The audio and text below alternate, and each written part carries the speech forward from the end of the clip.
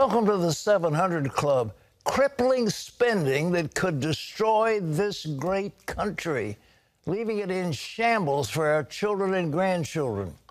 President Biden's $3.5 trillion budget plan, led by socialist Bernie Sanders, has passed the Senate. So what now? There's more coming. It can get as high as $7 trillion. Here's Gary Lane. Pat, last night, Democrats pushed through the framework for a huge $3.5 trillion budget. The yeas are 50, the nays are 49, and the concurrent resolution as amended is agreed to. That measure passed on a strictly party line vote. Will all Democrats support it? Well, Republicans were against it. All Democrats supported it. One Republican senator was absent. Democrats and the president say the budget led by Democrat Socialist Bernie Sanders will help families fight climate change and create jobs. Democrats also pledging to pay for it with new taxes and offsets. But the blueprint assumes hundreds of billions in deficits over the next 10 years. Republicans say it will waste money, hurt the economy with high taxes, fuel inflation, and put into place far-left mandates that will hurt Americans. The House will take up the budget plan in 2 weeks. Pat? Gary, is anything can be done to stop this thing? I know Lindsey Graham apparently has COVID, and he wasn't there to vote. But what do you think? Pat, it doesn't matter if Lindsey Graham is there or not because the Democrats have the votes. Now, the only one that may stand in the way of that is Senator Manchin of West Virginia. He already has raised some concerns about this massive spending. But when push comes to shove, it always seems like the Democrats come through and stick together as a party. I don't think there's much that can be done about this. Of course, it's not a budget that has been approved yet. When the House returns in 2 weeks, it's just the framework that they'll be looking at. And then it will go to committees, and we'll see if it works its way through the committees, but it likely will, probably in the late fall, maybe by Christmas. Gary, can you give us a few of the salient horror stories that are embedded in this terrible budget? Well, Pat, one thing they want to do is expand Medicare. That was something that Sanders always wanted. His thumbprints are all over this legislation, proposed legislation. Universal pre-K, child care, community college, elder care. Of course, they've always talked about doing away with student loans. But when it comes to Medicare, they want to lower the age. They want to expand it to include things like eye care, dental care, so forth. And in addition to that, Pat, one big thing on Sanders' list has been paid family medical leave. Now, right now, you can leave, take family leave and go for 12 weeks, I guess, and still come back to the same position that you had on the job, but it's not paid. Imagine paying people for not being productive. Small businesses will not be able to afford that. You combine that with increases in the minimum wage, they'll be shutting their doors. Well, it looks like Bernie Sanders is a socialist. Actually, he spent his honeymoon in Moscow, so you really call him a communist. But it looks like the left, the so-called squad with AOC and Bernie Sanders, are pretty much running the government right now. Am I right in that? Well, they're definitely running the Democratic Party. And just think about it. I mean, Bernie Sanders, if it hadn't been for him backing off in the primary season, Joe Biden wouldn't be president. Bernie Sanders would have run against Trump, and Trump probably would have beat him. And that is what the Democrats were concerned about. So I'm sure they made backroom deals saying, Bernie, look, you back off. We will push through much of your agenda. And part of this agenda is very radical. Climate change, Pat, is also part of that. That's a big thing for Bernie Sanders and AOC. But what can you really do about the climate? I talked to one climatologist earlier this week, and he said, look, they're always, it's really a solution looking for a problem. And he wouldn't spend one dime on it because he doesn't think we're in a climate crisis. Gary, thank you very much. Sure. Well, in other news, going down in flames, Governor Andrew Cuomo is resigning, caving to pressure after a bombshell report accused him of sexually harassing 11 women. The governor will step down in 2 weeks. So who will replace him, and how will she make history? CBN White House correspondent Eric Phillips has that coverage. Well, Cuomo said the state assembly outlined an expensive and time-consuming impeachment process involving weeks of hearings and investigations and months of litigation, costing the state time and money it can't afford to spend. So, despite his first inclination to fight, he ultimately chose to resign and end the distraction. The best way I can help now is if I step aside and let government get back to governing. And therefore, that's what I'll do. Embattled New York Governor Andrew Cuomo resigning, effective in 2 weeks. The announcement coming a week after a damning state attorney general investigative report accusing him of sexually harassing 11 women. Cuomo called the report unfair and untruthful. This is about politics. The governor stepping aside and offering apologies, though not admitting to the allegations. He explained that while trying to be friendly, he inadvertently acted in a way that was too familiar. In my mind, I've never crossed the line with anyone. This is not to say that there are not 11 women who I truly offended. There are. And for that, I deeply, deeply apologize. There are generational and cultural shifts that I just didn't fully appreciate. And I should have. No excuses. Cuomo made the public announcement moments after his attorney spoke out to poke holes in the AG's report. The investigators acted as the prosecutors, the judge, and the jury of Governor Cuomo. Reaction to Cuomo's announcement was swift, even coming from President Biden himself, who was among the chorus of leaders calling for the governor to resign. I respect the governor's decision, and I respect the decision he made. New York Attorney General Letitia James said, "Today closes a sad chapter for all of New York, but it's an important step towards justice." And one of the governor's first accusers, Lindsey Boylan, tweeted, "I am thankful for the Attorney General, the investigators, and all those who have pursued the truth despite intimidation and threats of retaliation. There is absolutely no joy in any of this. It is a tragedy, just a massive, heartbreaking tragedy for so many." Lieutenant Governor Kathy Hochul will become the first female governor in New York State history. She released a statement saying she agrees with Governor Cuomo's decision to step down, that it's the right thing to do and in the best interest of New Yorkers. Pat. Let me ask you this. He really, it wasn't a question of how many nursing home people were put into COVID situations where they died, but he ruined the state. They've lost a member of Congress, and people are fleeing New York by the thousands. Can you have any information about the specifics about what's happening to New York? Well, you know, that whole situation with the nursing homes and the perhaps misinformation that was given about deaths there was sort of the beginning of the end where Governor Cuomo is concerned. Of course, that is outside of what we're talking about today, where these allegations of sexual harassment against these 11 women are concerned. But when you look at his legacy as a whole, that certainly was a blemish on it. And it came after he was considered one of the leading governors in terms of fighting the war on COVID-19. So again, that was sort of the beginning of the end. Now you have this situation where he's been accused of sexually harassing these 11 women. In the face of a possible impeachment, he decides to step down. And the idea is that perhaps he was trying to control the narrative, because if, in fact, Pat, he was impeached, he would have to go immediately. There would be no 14-day buffer. So in doing so, resigning, he's able to control the narrative, have 14 days to kind of leave office the way that he does, with his image and his the way that he wants to be remembered somewhat intact. But again, when you talk about things like that whole nursing home debacle, it's an uphill climb. Eric, thank you very much. Ladies and gentlemen, I don't think any sadness would be, but I've pointed out before, you've got the leader of New York. New York is in shambles because of his policies. You've got the leader of California with a recall. So going into the next presidential election, the Democrats really don't have a very deep bench.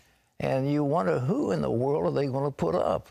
And that's why they are attacking Governor DeSantis so hard, because he is the presumptive nominee for the Republican Party.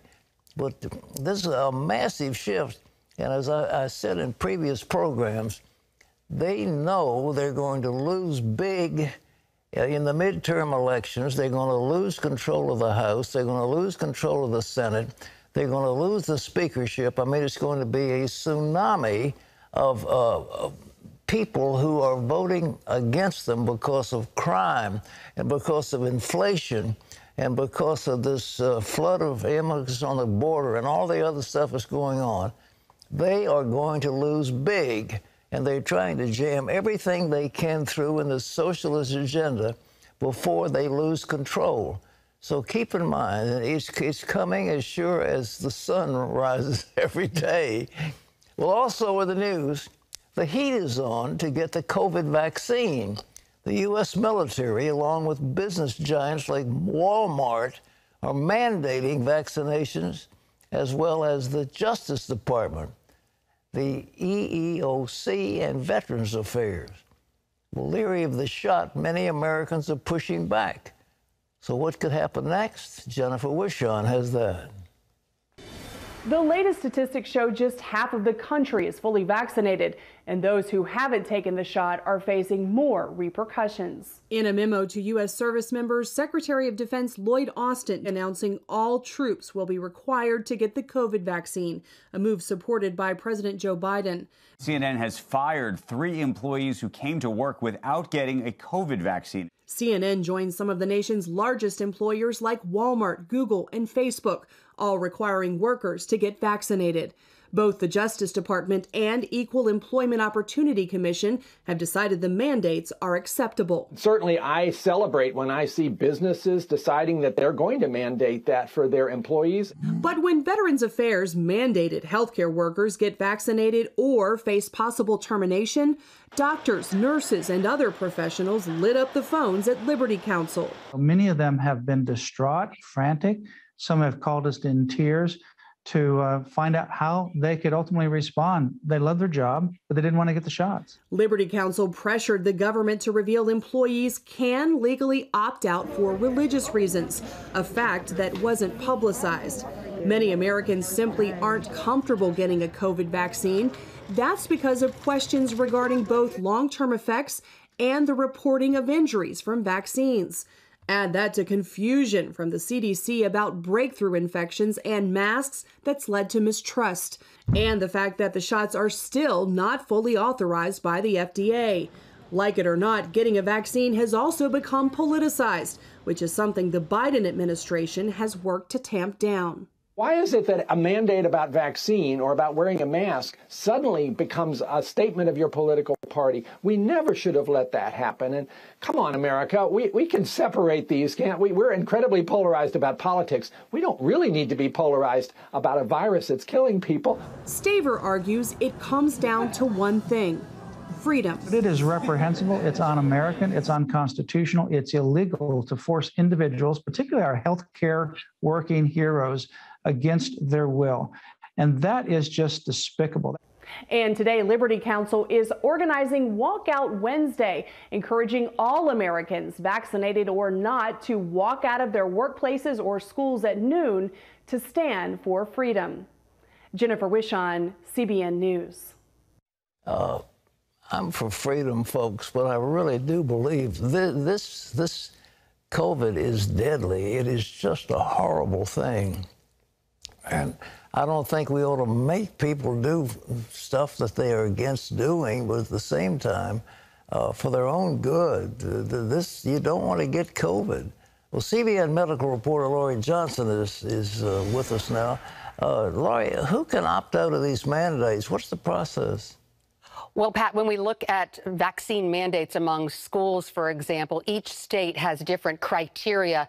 So we can definitely expect people can opt out of COVID-19 vaccine mandates for medical reasons. That means you have a legitimate medical reason why you cannot have this vaccine. For example, you're allergic to some of the ingredients in the vaccine. Another way sometimes people are allowed to opt out of vaccine mandates is for religious reasons. This means that you are a member of a religion that forbids you to have any other kind of medical care except faith healing. And then the third criteria is philosophical reasons. Some people are philosophically opposed to vaccines, and in some places they're able to opt out of vaccine mandates for that reason. The FDA is fast-tracking approval of the Pfizer vaccine. I thought it was already approved. Well, what are they doing? Right. So many people are confused by this. It has received emergency use authorization, so it is approved, but it hasn't gotten that final authorization. And studies show that some people who are vaccine hesitant are holding out until the FDA issues that final approval. And now we know that that final approval is expected for just the Pfizer vaccine, probably by next month, but an internal FDA memos obtained by the Associated Press show that it's probably going to be before Labor Day. And so once that final approval comes through, it's expected that many more people will indeed get the vaccine, and some organizations, government offices, businesses, schools, and whatnot are more likely to adopt vaccine mandates at that time, Pat. Laurie, we've got all this confusion about, do you wear a mask, do you not wear a mask, and little kids wearing masks. Do you go outside and socially distance out in the out of doors, you got to wear a mask? You go home, you have to wear a mask. Talk about all that stuff. Is it necessary? I know. It's just overwhelming. And yes, it's necessary because this vaccine, this virus has changed. It isn't what it was at the beginning of June when it was practically non-existent. So yes, the vaccine, the masks and where to wear them, and the kids, it's just a big mess. I know here in Virginia Beach, for example, it's very typical of different school districts across the country. The school board meeting went till past midnight last night, and the school board was very divided, but they ended up saying yes, masks are required for the kids. It's very upsetting to some people. Some people really want it. Right next door in Chesapeake, masks are not required. So it's often done on a very local basis, at an individualized basis within businesses, within school districts regarding masks. But as we talked about before, Pat, masks are not really what medical doctors say are the solution to this pandemic. It's vaccines. You know, one thing I want to point out, we got to get on with it, but, you know, this whole social distance, this 6-foot thing, as I understand it, it was a dead Italian that came up with that concept, and it really has no scientific basis. Am I correct in that? It is. And so a lot of these mitigation efforts that were in place before we had vaccines are being challenged and questioned. Are they really that effective? And many people, many medical professionals are saying, no, not really. But once again, things that medical doctors almost universally agree is that the best approach is vaccines. Okay. Well, I'm a vaccine fan. This thing, ladies and gentlemen, is horrible. It is a horrible thing. It leads to neurological problems. It leads to problems with your heart, and you don't want to get it. So if this little vaccine there are side effects of the vaccine, but they pale in insignificance in relation to the damage that COVID thing can do, especially this new virus that is coming along. Epic drought is devastating the West. It's depleted the country's largest reservoir by 2/3 and prompted the federal government's plans to declare a historic shortage. Supply cuts will follow, but the state of Nevada is well prepared, even claiming that turning on every faucet and every shower and every hotel room on the Las Vegas Strip won't increase the amount of water depleted from the Colorado River. So how is that possible? Senior National Affairs correspondent Heather Sells is going to give us an explanation. What happens here at Lake Mead matters. 7 western states, along with 29 tribes in Mexico, depend on the water that flows through here. The Southwest is one of the most heavily populated areas in the whole United States, so we are concerned. 40 million people rely on this giant reservoir, which today is only at 1/3 capacity. An infamous bathtub rain tells the story. Lake water last covered the whitish minerals on the rock in the late 1990s. This is really new territory given that all of Las Vegas and many other cities in the Southwest have really grown during that time. So this is serious. To get a better idea, take a look at the water level in these pictures at the Hoover Dam from 20 years ago and compare them to today. Those who use the lake for boating and other recreation are well aware of the shrinking shoreline. You can see the effects of the drought here at the Lake Mead Recreation Area. They've had to build new ramps just to get people and boats into the shallow lake. It's scary to think about, what happens if it drops more. When I normally launch my jet ski off Boulder Beach, and there's probably about a good 12 to 20 feet of mud that you can't actually drive in. You will get stuck. The falling levels and shrinking water supply didn't happen overnight. It's the result of 20-plus years of more heat, less rain, and less runoff. What we think about droughts now is it's really a balance between that supply, that lack of rainfall, and the atmospheric thirst. How dry is that atmosphere? How much water is that atmosphere pulling out of the ground? On one side, scientists believe the West has moved beyond temporary drought towards aridification, a permanent phase of more dryness and less water. Either way, western states like Nevada are preparing for unwelcome intervention when the federal government declares a historic shortage and water supply is reduced. You're looking at about 9 billion gallons of water less that will be available for our community. Southern Nevada gets 90% of its water from the reservoir. Thanks to aggressive conservation, however, the Water Authority here isn't panicking. The effort dates back to 2002 when the West drought began in earnest. We had to pivot very, very quickly and reduce our water use almost overnight. What that looks like: financial incentives for homeowners to remove grass and replace it with drip-irrigated rockscapes. Also, limited watering schedules for these yards, complete with water police. They patrol for homes with leaks or those not following the rules. If they don't take corrective action, they could end up with a water waste fine. Even more important is what Southern Nevada does with indoor water.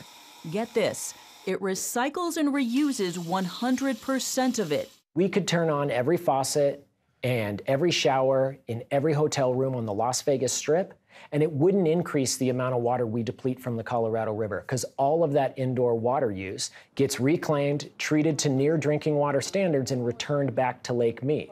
Last year, this conservation allowed the region to use just 83 billion gallons of water, far less than its 98 billion gallon allotment. That also means enough margin to absorb the expected cuts. The work has caught the attention of neighboring states. The region is partnering with Southern California right now to repurpose its treated wastewater, which up to now has been discharged into the Pacific Ocean. Believe it or not, Las Vegas was founded in part because of its water supply, a bubbling spring that helped start the city in 1905. Today, it's got a 50-year water plan, although there's still concern for the future. Just how much water will the region have going forward, and how will it accommodate a booming population? It's why Southern Nevada is joining with other western states to ask for up to $1 billion in federal dollars to help better understand the drought and manage the precious supply of water in some of the country's driest states.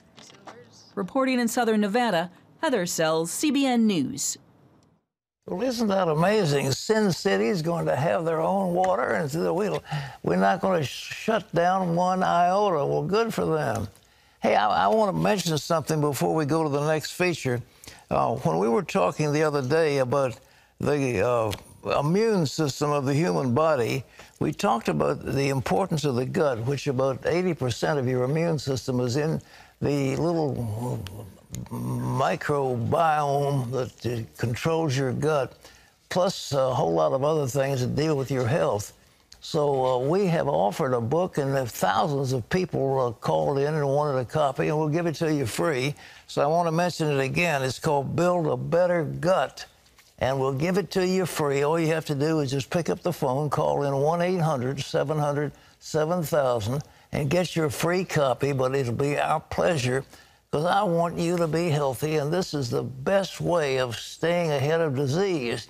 We can't guarantee it'll beat COVID, but it sure will make you better off against almost every other pathogen that's going after you. So we'll give you this book free, and thousands of people asked for it before, and I'll give it to you again. 1-800-700-7000. Here's Wendy. Bases are loaded or second and third, no outs. Those are the times when San Diego's Mark Melancon draws on his secret weapon.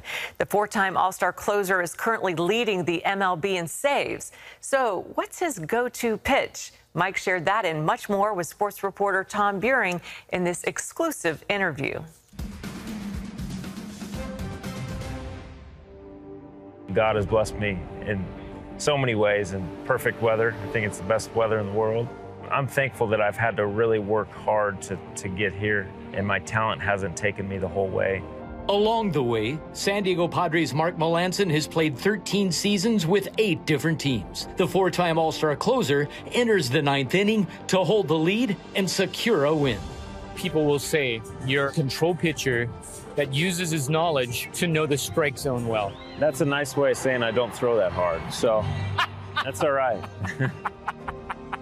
Everybody wants to throw 100 miles an hour, but I think that masks a lot of details. Unfortunately, I don't have 100 miles an hour, so I have to be better at the details. A lot of times when you have so much talent, you overlook those little things. Attention to detail provides Mark with a broader perspective, serving him in bigger challenges personally and professionally. Pandemic, what did you learn about yourself and your family?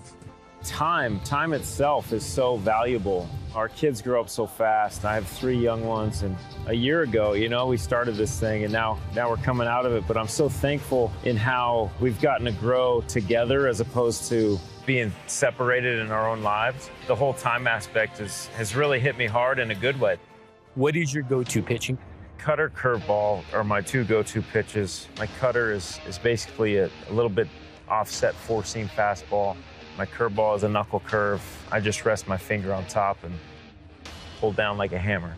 So when you're in the bullpen as the game progresses, how do you deal with the timing mentally and the rhythm as it approaches? I have checkpoints throughout the game. I know in the 3rd inning, I got to have this stuff done. When it gets to the 5th, I'm in this situation. And the 7th, I know mentally, physically, I got to be here. And then the 8th, and then I'm rolling. And you're kind of flying on standby, aren't you? Yeah. Are there moments when you are out there of companionship with him in the moment of your pitching? All the time. Yeah, oh yeah. It's usually when the bases are loaded or, 2nd, 3rd, no outs.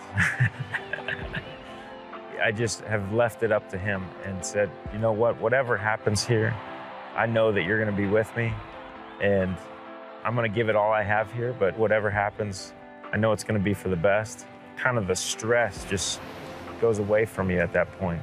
Having somebody like the Lord out there is pretty nice. So the focused finality of a closer, what's your mindset when you step on that mound? Hard to explain, but the tunnel vision that you have when you're out there is really cool. You can't really match it anywhere else. It truly is tunnel vision. Focus level is off the charts. It's pretty unique in that way. Strike thrower, thrill seeker.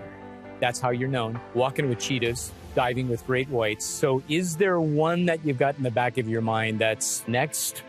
Ski the Swiss Alps. I'm looking forward to doing that at some point. I've skydived and rode bikes down the world's most dangerous road in Bolivia, and all those things have been really thrill-seeking, but I'm looking forward to spending some of these things with my kids as well as my wife. Skiing down the Swiss Alps would be a blast.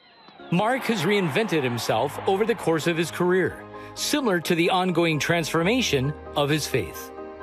Just like your walk with Christ, it's changing, it's growing, it's becoming more mature. I feel like that with each team, that you learn a little bit about each person, and I feel like that with God. It's growing with time, and the more He puts me in different situations, the more I grow with Him. What's most misunderstood about the Christ that we follow? That we have to do something to receive Him, something external, some good deed. I feel like it's such a false narrative. I think what helped me the most is when I had kids, I realized that boy, I'm going to love them unconditionally. And I know that he only does that so much more than we do with our kids. So I can't imagine his love for us.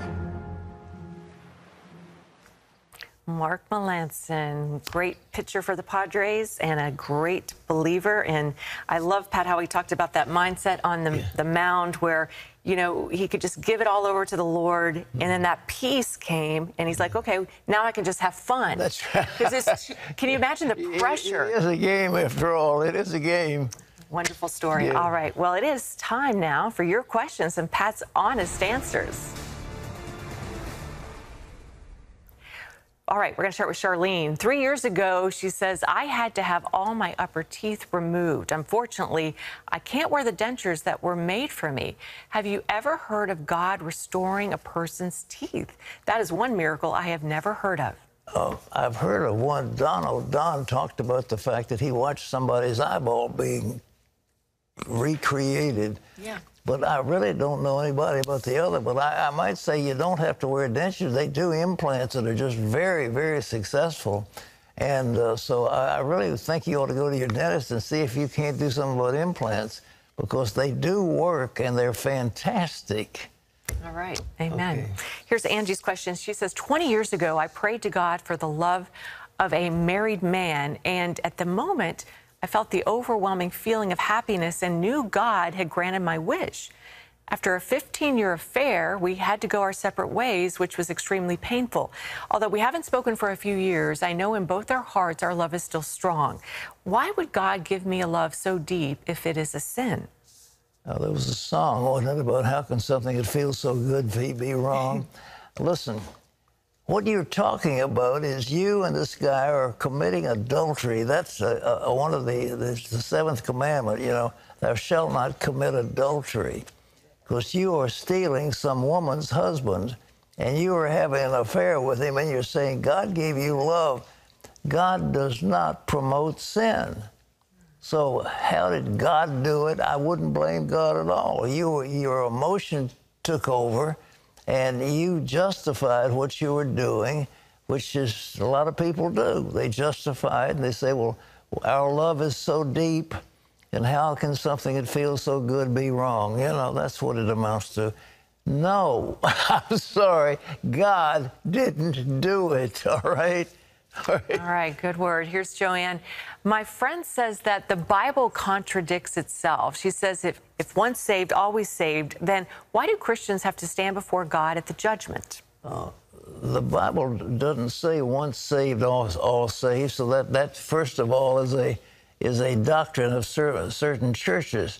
But listen, what the Bible does say, we must all stand before the bema, the judgment seat of Christ, to give an account for what we did in our body. It isn't we're going to hell. It's just that, I mean, do you think that somebody that doesn't do anything for the Lord all his life and he stands before God, he's going to get the same deal as somebody who's been working for 50 or 60 years of the service of the Lord? They could both get the same thing. It wouldn't be fair. And so we're going to give an account for what we did in our body. That doesn't mean we're going to hell. It just means that there's a great white throne where those who didn't come to the Lord will be cast into the lake of fire. But in the meantime, don't worry about it and know God, the Bible doesn't contradict itself, okay? All right, here's Steve. What does it mean in Genesis where God tells Abraham, now that I know you would not withhold your son from me? God knew that Abraham would do he knew what Abraham would do even before he did it. This verse makes it sound like God discovered or learned something. God knows everything about the past, present, and future. So this passage does not make sense to me. Well, I don't think that, you know, God expresses himself in human terms. You know, for example, the sun doesn't rise, but the Bible talks about the sun rising and the sun sets and so forth. The sun doesn't rise, the earth revolves around, you know, in its orbit. So God is saying, I perceive from your actions that you wouldn't withhold you, but of course God knew in advance. Of course he knows everything. All right. Here's Judy's question. When I pray the Lord's Prayer, I always stumble on the part that says, lead us not into temptation. We all know that God doesn't tempt us, and the tempter is Satan. So could you please tell me what this means? There's something called the Braid Scott's edition. It says, suffer us not to be sifted. And what God is saying in that, don't let us be sifted. And it doesn't mean lead us not into temptation. God's not going to lead you into temptation. But what we're praying is, don't let us be sifted, because we could be in trouble if we get in trouble. And that's what our prayer really is. It isn't lead us not into temptation. God isn't about to lead us into temptation. It's not going to happen, all right? But you know, almost every version of the Bible has it like that. Has it lead us not into temptation, well, right? it depends on how you translate the Greek. Okay. Yeah. All right, good stuff. Great questions today. Good answer. John and Leila Roy had just bought their first house. The only problem, it came with no appliances, and they couldn't afford to buy any. This former Marine and his wife were on a shoestring budget, and the stress was overwhelming them until this wonderful Marine and his wife, received a hand up from CBN's Helping the Home Front. Corporal John Roy and his wife Leila called Camp Pendleton in Southern California home when John served as a U.S. Marine. Both are proud of his service. I think part of it is the way my parents raised me. I guess our family was pretty patriotic. I always had kind of an attraction to that, to serve my country in some way. I think it's a very honorable thing. When I see him in his uniform, it just makes me so proud of him. John transitioned out of the military to use his GI Bill to go to school. The couple knew it would be financially tight. It would take a few months for John's school benefits to kick in. Meanwhile, the couple purchased their first home, and closing costs depleted their savings. The only house they could afford was one without appliances, and they didn't have money to buy them. Sometimes I do get worried and I get really stressed out and I'll cry about it. John will remind me that we're partners and that I'm not alone and that we'll figure it out and that God will always provide where he leads us. If she has something that she wants to pray for, I can pray for her as well. Like, we can pray together. Hey, how you doing? Pastor Dave Townsend of Faith Warrior Ministry invited the couple over to tell them CBN's Helping the Home Front was paying their first 3 mortgage payments. So what do you think? I'm speechless. Nothing. And he had another surprise. So today, we get to have an opportunity for you guys to go to Home Depot and pick out your new appliances. Definitely going to help out a lot, Mr. Dave. Yes. You know, I just appreciate you guys, and may the Lord bless you. I feel like I'm dreaming. The couple headed to Home Depot to pick out the appliances for their new house. This newlywed couple can begin their new life together without financial strain. I'm so overwhelmed with thankfulness and gratefulness, and just I feel so loved right now, and I can feel God's arms wrapped around me. God's arms wrapped around them in the person of Helping the Home Front, because that's one of the things CBN does. We don't just have a TV show, which we're watching right now, but we reach out to the world. We're broadcasting in about 59 different languages all around the world, and we have studios in various cities. But more than anything, here at home, we're helping these servicemen who deserve our help, and it's called Helping the Home Front. So that's one of the things we do. Operation Blessing, I might add, helps about 400 million people a year. 300, I'll get it right, 300 million a year. 300 million people around the world. So when you join the 700 Club, you're helping a lot of people like John and Leila. Wonderful couple, but they just needed a hand. And so it's Helping the Home Front. And if you want to participate, we'd like you to be one of our members of the 700 Club. $20 a month, 65 cents a day, and you can be part of an army of thousands of people who want to change this world. And when you join, I want to give you something. We have something called God is For Us, the verses of salvation, peace, and victory from the book of Romans.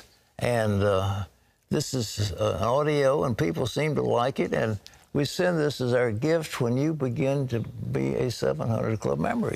Nancy from Greensboro, North Carolina loves it. She says, I really enjoyed God is For Us. I learned some things from Romans that I did not realize before.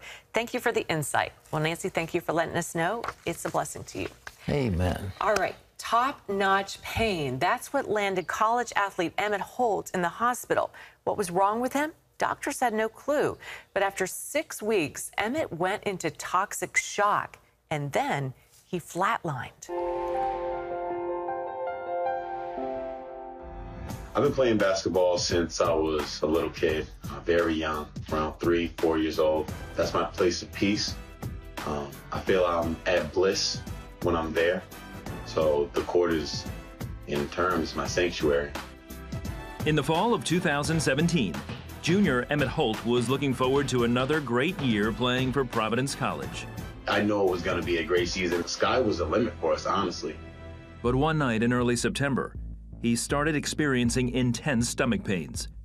An hour later, he called the team trainer. He gets there and I'm crawling down the hallway. I'm just in pain at this point. Like, it's top-notch pain, some pain I never felt before. I just knew something was wrong. Emmett was rushed to Roger Williams Medical Center in Providence, Rhode Island. When the pain continued into the next morning, doctors suspected appendicitis and prepared for surgery. They also called his mother, Caroline. The first thing that I thought about after I got the message was, oh my God, what's going on? What's really going on? You know, I believe in prayer, so I definitely prayed. By the time she made the 6-hour drive, Emmett was in recovery. His appendix was fine, and they couldn't find anything wrong. Seeing him laying on that bed really made me feel helpless. I just grabbed him and hugged him, you know. Sitting here looking at my child in pain, tubes, medicine, IVs, all this stuff on, and no one not really know what's going on. It's frustrating, it's aggravating. Cried many, many times. Just like, God, you know, what is this all about? Unable to keep food down, Emmett was put on a feeding tube. He grew weaker with each passing day, and his hopes for a great season were vanishing. I was very angry with God. Future was looking amazing, and then all of a sudden we had this huge blockade. It was really a lot of trial, error, a lot of testing, a lot of blood work, because they honestly didn't know what was going on. After 2 weeks of testing, doctors still had no answers. By then, Emmett had lost almost 20 pounds and was in constant pain. Frustrated, Caroline insisted Emmett be moved to Massachusetts General in Boston to see a different group of doctors. Our prayers was definitely, Lord, send someone with the wisdom and knowledge to figure out what is going on. There was plenty of nights where I yelled out to God and questioned him. As family, friends, and teammates prayed, Emmett continued to decline. Now it wasn't a matter of missing a season of basketball. It was about losing his life. I had nightmares of that. I had questions about it, questioned God about it, and you know, and I said, God, if you're going to take him, you're going to have to prepare me for this, because this is not how his story should end. Just being alone and letting my mind wander and having the devil talk to me in my ear, all these factors, it led me to just have the mindset of, if I die, I die. Then in late October, 6 weeks after entering the hospital, Emmett went into toxic shock and was rushed into surgery. When I first initially heard that he had flatlined, I had this cold chill go all over my body. It just threw me into so many emotions, so many feelings. I mean, I can't put a word to all of the feelings and emotions I had. I was just really overwhelmed. It was then they found the problem: an infection aggressively eating at his intestines. They operated on Emmett for 6 hours, removing 8 feet of small intestine and installing an ileostomy bag for waste. Still, they weren't sure it was enough. There was no assurity. You know, there was no certainty. There was no nothing, no promises. Everyone was pretty much praying that it would go well. The next day, Emmett was weak but stable, so they moved him to ICU. By then, Emmett was sure his basketball career was over. Soon, Emmett started to improve. Doctors worked with his conditioning coach to help him regain the 50 pounds he'd lost and build his strength back. He was able to get out of that bed, when he was able to actually eat, when he was able to actually walk around. I did feel like my prayers was being answered. As for Emmett, another change was taking place. I found a new relationship with God while I was in the hospital, you know? God is first on everything. In late November, after 64 days in the hospital, Emmett finally went home. He returned to college in January, and later that spring, his ileostomy was reversed. That fall, he walked out onto the court for his first home game of the season. For me to step onto the court and I look up and everyone just starts applauding because they congratulate me on my success of beating this thing, whatever this was. It was just a surreal feeling. It was amazing. I was so excited for him because the one thing he wanted back, God gave it back to him. Emmett went on to grad school and played another season until it was canceled due to the COVID-19 pandemic. Now graduated, he still has dreams of going pro, but it's not basketball that's first in his mind. Because I give glory to God everywhere I go. There's nothing impossible for God because I look at my son and he's the walking miracle. I know God has a purpose for me on this earth, and I know I'm walking through it right now. I'm blessed to be able to do such. I'm just excited to see what comes next. And we're excited for you. Wow, that was a true miracle. And Pat, you know, I'm just amazed because he was in the hospital over 60 days. Amazing, yeah. And, you know, sometimes the Lord doesn't heal us right away, does he? Exactly. But he does do it. Well, in that case, he did. I mean, it was, you know, God uses doctors. I think we've got to recognize. In Emmett's case, he answered prayer by providing a doctor that found the cause of his problem. Hey, we've got some dramatic answers that took place almost instantaneously. And here's Carla, who sent an email. Carla said, I injured my knee going down a set of stairs. My doctor thought it was a pulled ligament. It was very painful, hard to walk. We watched the 700 Club every day, and last month, Wendy had a word of knowledge about a knee. I immediately said, that's me, and from then on, I've had no pain and walk normally. Praise the Lord. Here's one. Pat, you had a word of knowledge for, or Gail said by email, Pat had a word of knowledge for our family today. My husband's vocal cords were damaged in surgery earlier this summer. He's a high school coach and teacher that needs his voice. Praise God, as soon as he opened his mouth, his voice was as clear as a bell and back to normal. Thank you, Jesus. Hallelujah. Now, we want to pray for you folks. God is no respecter of persons, and he loves you. Now, we're going to join hands, and we're going to believe God. Father, in Jesus' name, we praise and magnify you. We thank you, Lord, for all that you do, and with you, all things are possible, Lord. You said, hitherto you've asked nothing. Ask and you shall receive, that your joy might be full. So we ask now in the name of Jesus. Lord, yes. Somebody's lungs are filling with fluid. Jesus. Is it Michael, Norman? The lungs are filling. And God has just put your hand on your chest in the name of Jesus. Touch him, Wendy. There's a man, Tony is your name, and you suffer from diabetes, and it's your feet that are being affected. And God is saying to you today, I'm giving you new feet. So whatever that means to you, take it. God is healing you in Jesus' name. Thank you, Jesus. Thank you, Lord. Praise you. Lord, in the name of the Lord, we pray for this nation. Yes. Lord, this country is under attack. The forces of evil are trying to destroy this nation. And you, Lord, this is still the last hope of the world. We're not worthy of your blessing, but we ask that you might make us worthy of the blessing of God. Deal with this country and let your blessing come upon it in Jesus' name. Thank you, Lord. Thank you, Lord. Amen. Amen. Well, today's Power Minute is from the book of Mark. Whatever you ask for in prayer, believe that you have received it and it will be yours. Tomorrow, meet the woman who made history in the NFL draft. You'll find that very interesting. For Wendy and all of us, see you tomorrow. Bye-bye.